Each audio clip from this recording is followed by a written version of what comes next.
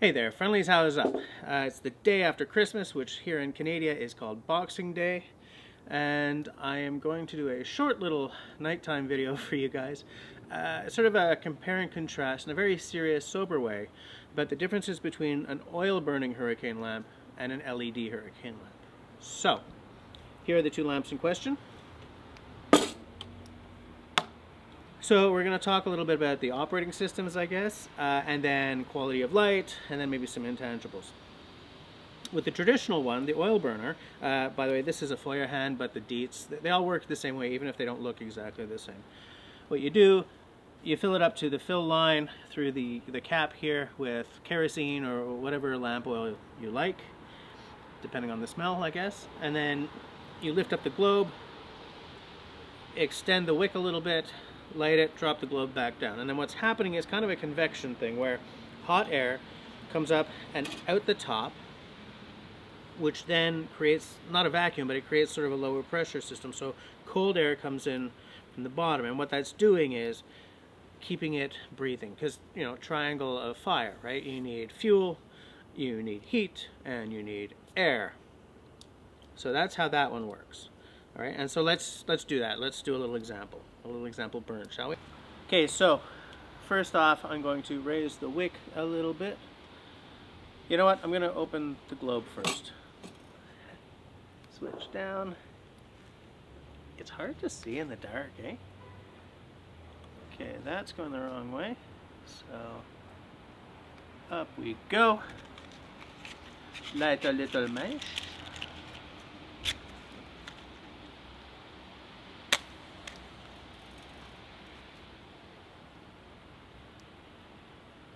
Are we lit? We are lit. Okay, so now using this lever here, I'm going to drop the globe down, and we have light. And the light is adjustable. You bring the wick up and you're getting a big light. Drop it back down, you get something a little more warm. Let's bring up the wick just a bit more here. There we go. So that's how this operates. The way LED works, very different, very modern, very simple. All you have to do is essentially throw a switch. So you find the switch. With all models, the switch is somewhere usually on the bottom. Turn it on, and there you go. Easy peasy, lemon squeezy. So look, I'm gonna zoom that in a little bit. These are both very different.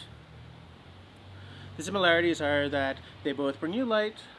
Neither of them are your typical household lamp. They're both camping friendly. Both of them are very good in windy conditions. There's a bit of a breeze. I hope I'm not getting a roar in the mic.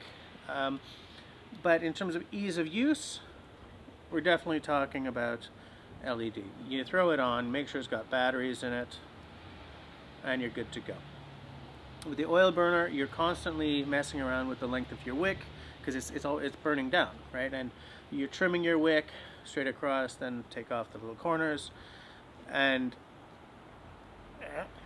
see, you're messing around with oil. There's a little cleanup to do and stuff. None of that is true of LED.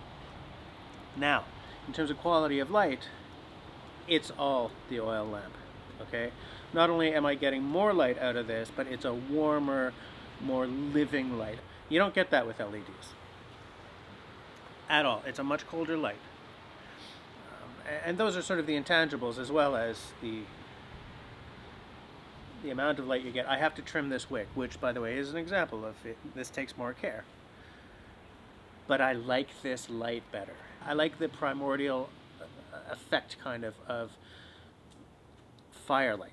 You know, you're reading on the floor next to the fireplace kind of thing, or to one of these. So, which would I choose if I could only have one format? Boom, this one right here. Even though there's all the extra upkeep and you're always buying oil, and maybe this isn't so safe for indoors. I don't know what kind of fumes this gives off, whereas with LED, you can put that next to your bed, you know, no problem. You don't have to worry about house burning down. You don't have to worry about gassing yourself as you sleep or as you read. All right, and to turn it off, you just turn it all the way down. Whereas this, switch. So there it is. that's all she wrote, I think. As I always say, if you like what I'm doing here, then please do the following 3 things. 1, I would love it if you would comment down below. Do you feel that I'm not giving the LED lamp a fair shake? Do you think that maybe that's just the way we should be going in terms of safety? Or do you prefer the light and the old school magic of something like this? Second thing, please share this very serious video as far as you can. That helps me more than you could possibly imagine. Sorry, the lips are getting cold. It's not even that cold, it's like -1. Anyways, and the third thing is, please, leave me a smiley thumb. If you don't like what I'm doing, that's alright. Drop me a frowny thumb. Thanks for watching, guys.